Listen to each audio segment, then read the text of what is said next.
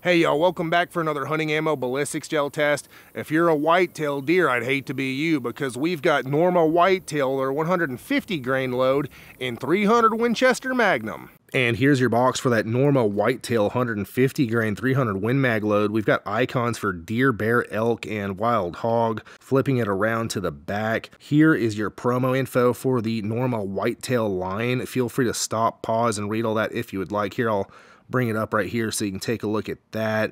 And then up here, you've got some more info. Feel free to read that if you would like to.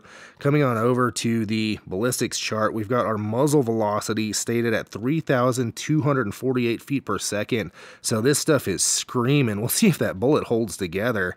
And let's go ahead and pull some out. Well, if I can figure out which way to do it, and take a look at it. Norma ammo, and I say this every time, I'm a bit of a broken record at this point, but Norma ammo comes in these really neat little polymer ammo holders. You can crack it in half, just like that, and I say this every time I do Norma ammo.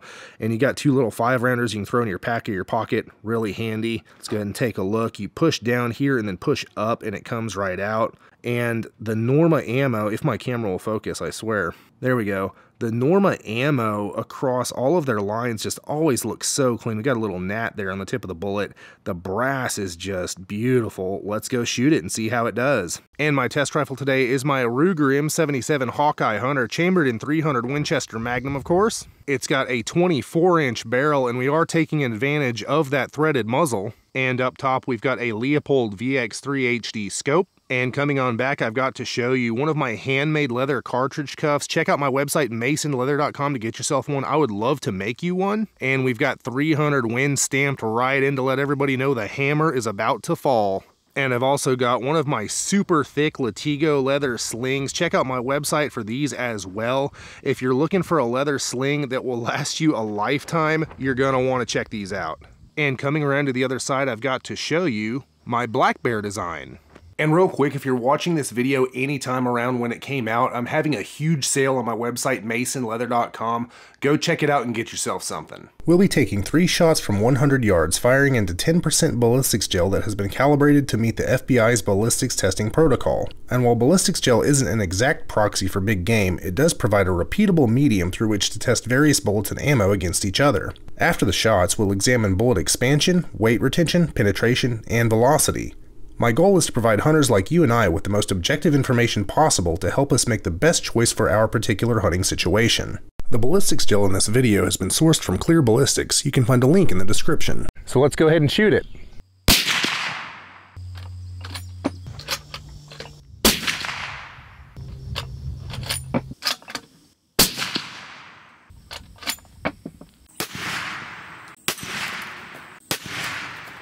And here are your velocities for that 150 grain Norma Whitetail load out of the 300 Win Mag. Minimum 3,091 feet per second, max 3,122 for an average of 3,111.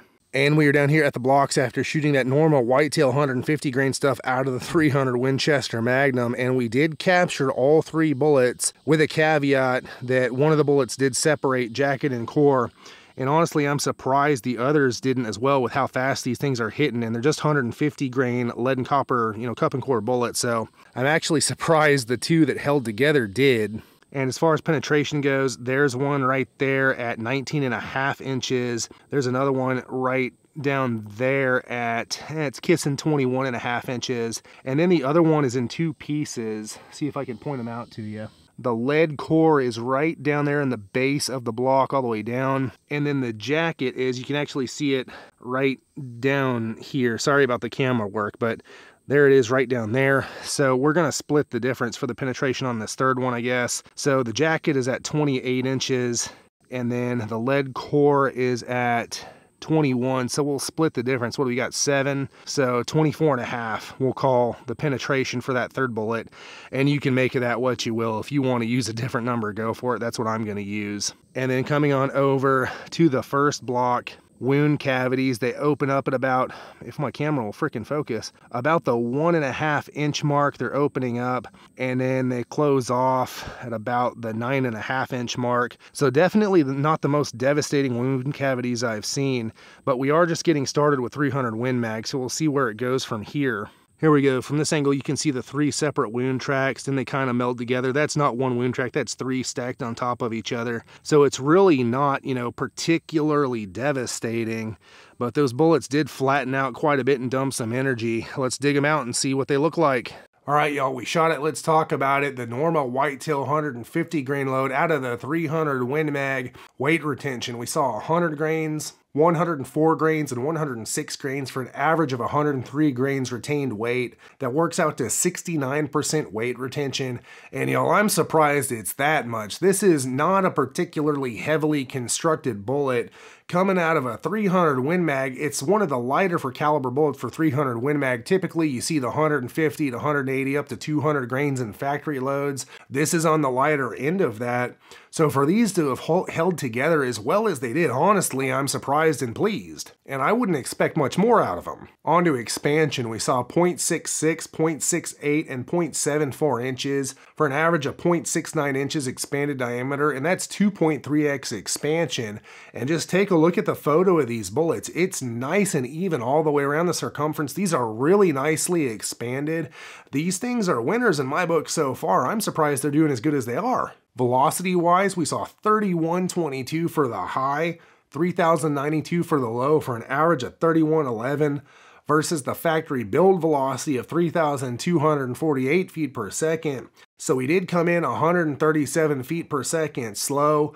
Now that's sort of par for the course for factory ammo. It typically doesn't come in at box spec, but I've got some loads that do at a 300 Win Mag out of this same rifle. And our estimated velocity down there at impact at 100 yards is about 2,909 feet per second. Penetration-wise, we saw 19.5, 21.5, and 24.5 inches for an average of about 22 inches of penetration, and that's right there for what I want to see for your whitetail deer hunting type ammo, 20 inches to 20 inches plus. This is right there, and it's going to deliver a punch when it gets there.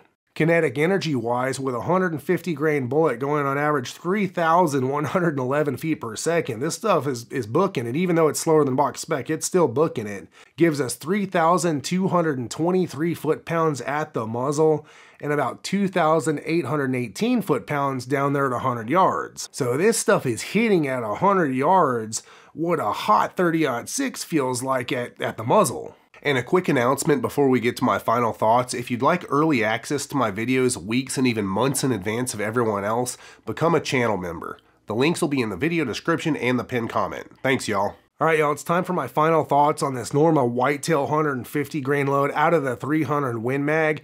And honestly, I think it did what it's supposed to. It's a budget hunting ammo, and for the, relatively light construction of the bullet and the power of the 300 Winchester Magnum cartridge, I'm surprised how well these things did.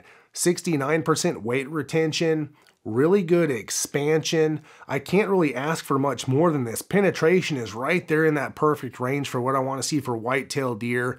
It's going deep enough to most likely give you an exit wound on most shots, but it's dumping energy up front to deliver a good punch. It's a good balance. And at the end of the day, what this stuff is it's a budget deer hunting ammo. So if you've used this ammo on game, let me and everyone else know in the comments how it did for you. And check out my website, masonleather.com, and get yourself some leather gear handmade by me just for you. I've been handcrafting leather gear for hunters for over a decade, and I would love to make you something. And there are hundreds of reviews on my website, so you can see what real hunters have to say about their Mason leather gear. And also tons of photos showing all the customizable options, including name, initial, and caliber stamping, as well as wild game designs and more. Everything is handmade by me right here in the USA. I would love to be a part of your hunt through my leather gear. And it helps support this channel, so I can bring you more hunting ammo ballistics gel tests, and lots of other cool stuff in the future. The link will be in the video description and the pinned comment, or you can just type masonleather.com into your web browser. And click one of these cards for more hunting ammo ballistics gel tests.